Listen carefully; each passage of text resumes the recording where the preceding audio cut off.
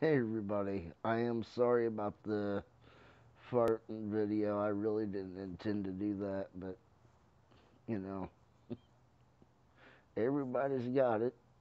Everybody's got a toot sometime, don't we? But yeah, we ate Chinese today, and it gives me gas. We had a good time today, me and Thomas. We went Chinese and went and got him a suit and some cool stuff. We had a good time. He's getting into the 30s and 40s. That makes me proud. Sure does. It really makes me proud. Just as long as he's not into Al Capone stuff like that. He said, "I think I'm going to be a bootlegger." Mm. Next thing I know, he's going to be pulling up in a 1925 Model T. That would be cool though. Look what I got.